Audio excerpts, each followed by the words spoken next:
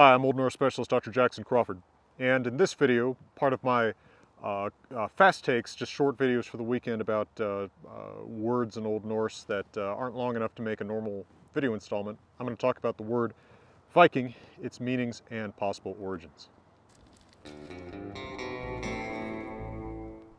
Now, in Old Norse, there are actually two words that are similar to English Viking and that are the origin of that term. There is a feminine word, Viking, which is used for the activity. So for instance, a man is said to be all Viking or all Víkingur, using the older dative form, if he is out on Viking raids. And then there is the masculine term, Víkingr, meaning a man who does this, right? But it's notable that to call a man a Viking is not a compliment in Old Norse itself. Runic inscriptions from the Viking Age, the positive term to call a man in a fighting occupation or raiding occupation is a drengr.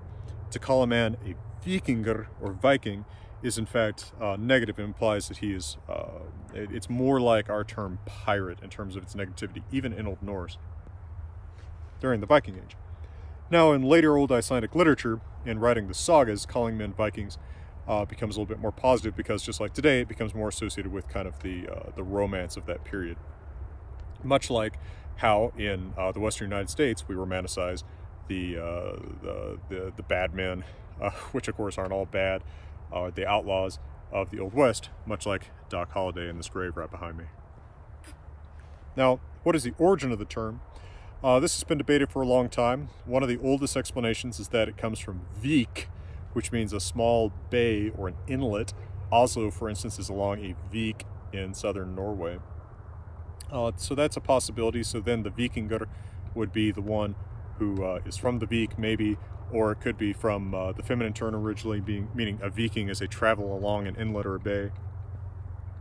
There's also an old idea that it comes from vika, which means a sea mile, so thus someone who travels the sea miles. But I think the most plausible explanation, there's a raven honking behind me, is that it comes from the verb vikja. This was proposed by Bernard Mies. And vikja is used of many motions of sea travel. So like to move by sea, more or less, would be sort of a basic meaning of this verb. And so then the Viking is just originally a sea voyage, and the Víkingr is originally just a sea voyager. It's not too different, I guess, from the explanation of it coming from vika, sea mile, but the vowel being long like it is in the word Viking makes it more, or Viking go to Viking, makes it a little bit more plausible in my opinion.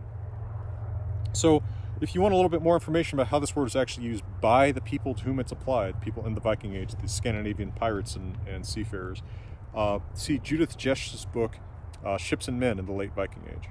That's also a good explanation of the term drengr. You can see how it's used in skaldic poetry and runic inscriptions from that time.